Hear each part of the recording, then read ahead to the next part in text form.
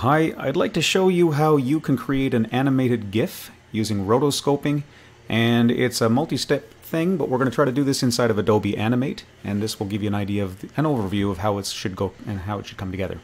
So here we go. First of all, I've already prepared a video segment. The first stage is to prepare some video that you can animate over, and I've already done that, and I have to prepare, after I've shot that footage, I have to prepare it by trimming it down and resizing it. And I found a really useful tool for that is to use something called easygif.com. So I'm going to go there and I'm going to use its video cutter functions to go choose that file. So I shot this using just a cell phone, and I'm going to load it up. This is actually shot many years ago. You have to upload it to the site.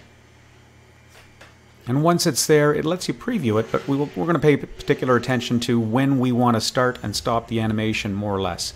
I'm going to turn off the audio because we're not going to need that. And right about here is where I'm going to get it started. Looks like that's around 5 seconds. And I'm going to watch and see when it's just about done.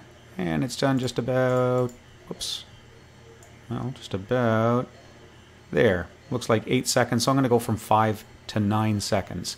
And it asks you right here, let's put in 5. And let's go to 9.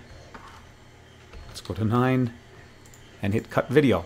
And this is doing this online. This has been a really, really powerful website for doing this sort of stuff. Roll down below because you don't realize it's already done the job. And there is my finished video. Now, it's been trimmed, so I've gotten rid of a bunch of the beginning, a bunch of the end. We want to use as little as we can. But next we want to resize it. So I'm going to hit the resize option. And the best height I've found to use is 480 pixels. We'll leave the width blank. It'll automatically figure that out. I'm going to change the format to an MP4 in the process. I'll hit resize video, and it'll take a few seconds and it'll prepare that for us too. Oh, and there's the resized video, already done. It says it's 4 seconds long, so I'm going to now save it, and I'll put it in a project file. I'll make a new folder for this called Test 3. And I'll save it in there. Doesn't matter what the name of it is. Our next step is to go to Adobe Animate, and we're going to start using it there. So here we go. In Adobe Animate, we're going to create a new project. We're going to size this thing to 450 by 450 pixels. That's a pretty good size for an avatar. And we're going to use 24 frames per second as our frame rate. Although that might not match the video, it's okay. It's pretty forgiving when it's a rotoscope. So our next step, we have to import that prepared video. I'm going to go to File, I'm going to go to Import, and I'm going to look for Import Video. There's a number of settings we have to get right here. First of all, we would like to embed it as a H.264 video. We have to browse for it, and it must be, oh, not that one, it was in the Test 3. Great, there's my file. Everything else is good here, I think, so I'm just going to go ahead and say Next. I like to place it on the stage, sure. Expand the timeline if needed, sure. Include audio, no, I don't need that. So I'll say, oh, and I want to change something else. The symbol type, let's make it a graphic. Then I'll hit Next. After importing video, view video topics, no, I don't need that, so I'm just going to hit Finish.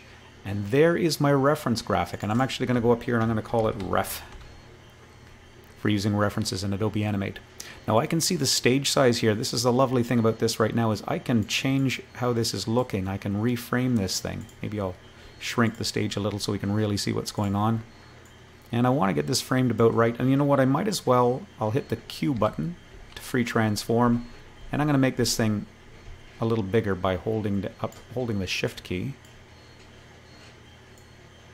I realize the reference point is here. I'm going to put the reference point right on the nose and kind of center this so I can expand it out and try to fill the frame with the animation, because if this is really an avatar, I want it to sort of fill that square. Right about there. Looks like it's going to be pretty good. Now, this reference layer is not very long, so I'm going to kind of scan it out there. It was about 4 seconds long, so I'll go about 5 seconds about here. Hit F5, expand that on, and I can scrub in here to see where it starts and where it finishes. And it looks like it's actually starting a little early. So I should try to finish just before the next cycle of that same place. I'll kind of keep coming along here. And it looks like it could be right about there. So I'd like to trim this back. I will highlight and trim back to about that frame. That was about frame 100. And I'm going to hit Shift F5, trim that back.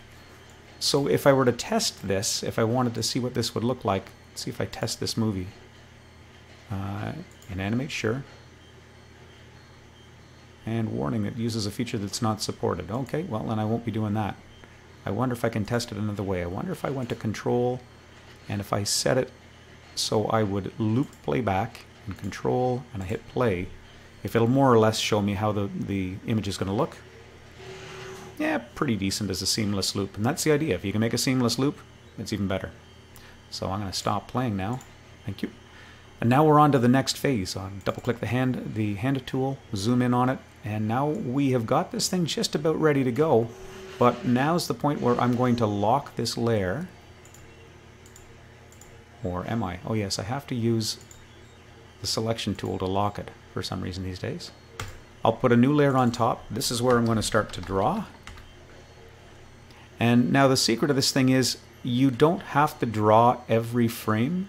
In fact, what you might want to do is choose specific keyframes and just draw those points. Now the first keyframe is right at the beginning, and a keyframe actually has a little circle on it.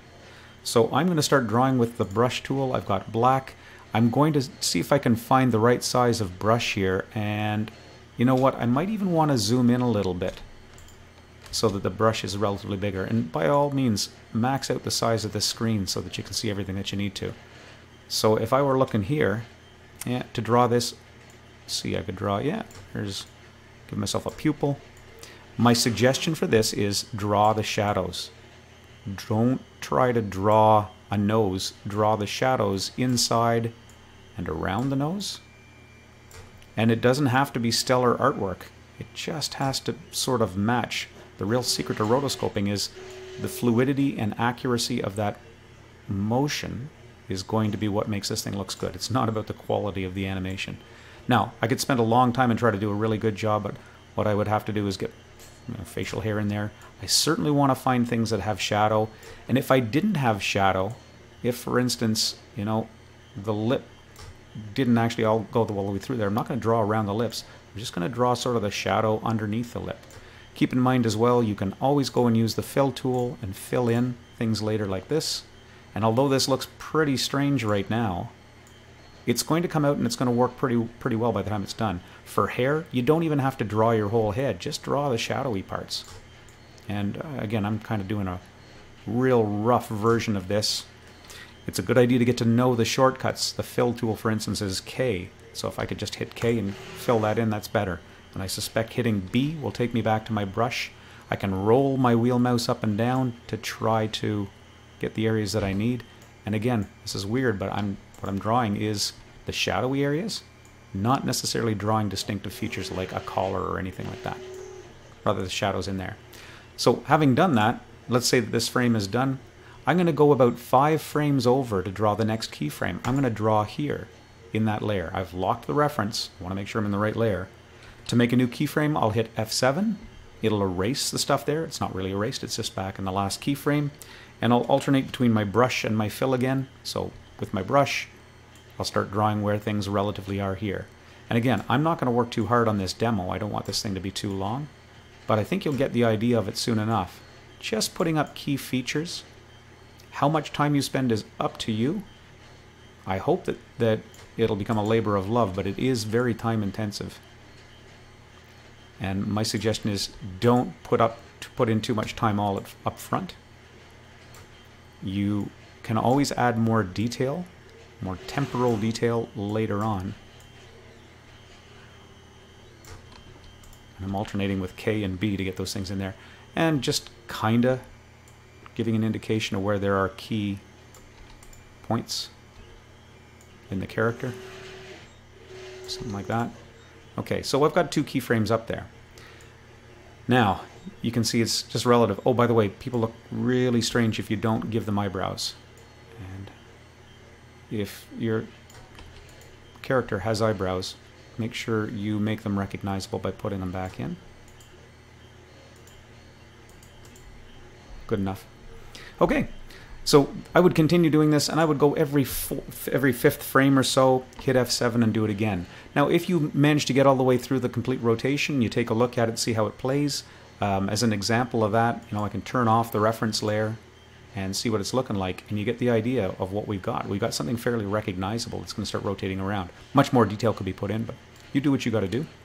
And by the time it's time to export this thing, turn off that reference layer, go to File, go to Export, and export it as an animated GIF. And with that preview, hopefully we can see that it doesn't show the reference layer. All we have is the animation.